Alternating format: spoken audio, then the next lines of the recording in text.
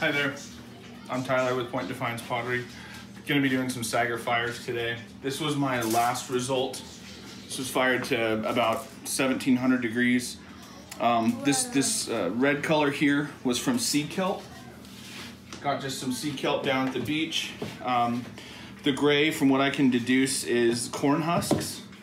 The kind of orange curls here I've got from your standard steel wool. Whoa. The green I have is from copper carbonate. Whoa. I also have black. From what I can tell, black is just regular table sugar. Whoa. Anywhere you see the white flecks is all magnesium salt. Whoa. Then I have these black bars in here from just copper wire. But this has a nice shine of Terra Sigillata on it. The ones I'm doing today do not. It looks really pretty. These do not have Terra Sigillata, so I'm just experimenting. I really wish I would have put it on there, but we're gonna see what happens. So I also have a new ingredient I'm gonna try today. This is metal filings from a key maker. So my dad works at Ace Hardware, and I got the vacuumed out filings. It's all different brass and copper and stainless. So we'll see what happens. Also have table sugar, copper carbonate, magnesium salt, regular kosher salt, and I've got some straw back here, and once again the sea kelp. So I'll take another video after I've got everything laid out so you can kind of see what the patterns I'm going for, and we'll go from there. What are you doing? Okay. Hi there, back again. So I've put some of my elements down here if you want to come zoom in on this real quick. I've just got paper clay right here. Paper clay that's rolled out to about an 1/8 of an inch thick, very, very thin here. I've got hay along the bottom. These are my metal filings right here that I got from the key maker. I got copper carbonate. I'm taking little balls of clay and putting them next to some of these elements because I don't want the surface of them to touch the pot. I want to create smoke in there. So I need to create an actual chamber for the smoke to occur. That's what I'm trying to do right now. And then once I got it to where I want, I got my kelp pieces here all kind of laid out and cut up. I'm gonna take my pot, which is this one, and I'm gonna push the clay with the 2 layers of aluminum foil on. Now this is kind of interesting to get this to go on, but you just do your best to try to roll this up. I'm trying to get a lot of that straw stuck in there. Create those nice blacks and pinks down there. I need a lot of carbon at the bottom. You want to make sure that it's kind of getting it all over the piece as you're rolling. Okay, so now that I've got my Saggar here, I want to pinch the top to where I still have a hole. I still want to have a hole so the gases can escape. Maybe a 1-inch hole. Towards the bottom here, as you can see, I've got a lot of that straw built up in the bottom, but that's good. We want some combustibles down here.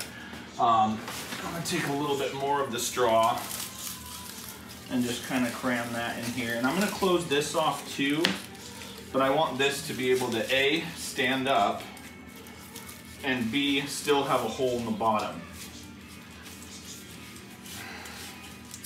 Kind of a laborious process, but just main goal is to try to get some really cool colors, see what happens. These will fire out to about 1700 degrees, 1650, and I'll show you guys what the turnout is. Thanks for watching. Hey guys, back with Defiance Pottery. We finished our Saggar fire today. Things went awesome. I was very, very pleased with the outcome. These two, as you can see, are a lot lighter and came out differently than these two. These two I had at about 1650 for a 20-minute hold. These ones we got up to, at one point I was up to 1900. I had pulled out this one early to check, and I noticed that some of the steel wool that I had put on the top hadn't fully oxidized yet. It was still gray, it was still dark. I wanted that really pretty red rust color. So I took the other 3 and put them back in, got the temperature a lot higher before I took my Saggars out. Now once it was done, I left them in the kiln for about 20 to 30 minutes, just getting some of that temperature down. Then I grabbed the whole Saggar. Your tin foil should be completely falling off. Your tin foil should have not made it. And then you have the clay cocoon that it comes in. Be very careful about breaking that apart, guys. You can really bust your pot. I took some channel locks and actually broke the clay, but don't wedge the tool against the pot. You will break it. I got all the Saggars out. Very, very easy cleanup with a little green scrubby. So try to get most of the stuff off. I got it wet. After that, you want to polish them. You want to make it as smooth as possible. This one has terrasigillata. The other 4 do not. I wish I would have tried them with the terrasage. Totally forgot to put it on, but they still came out beautiful.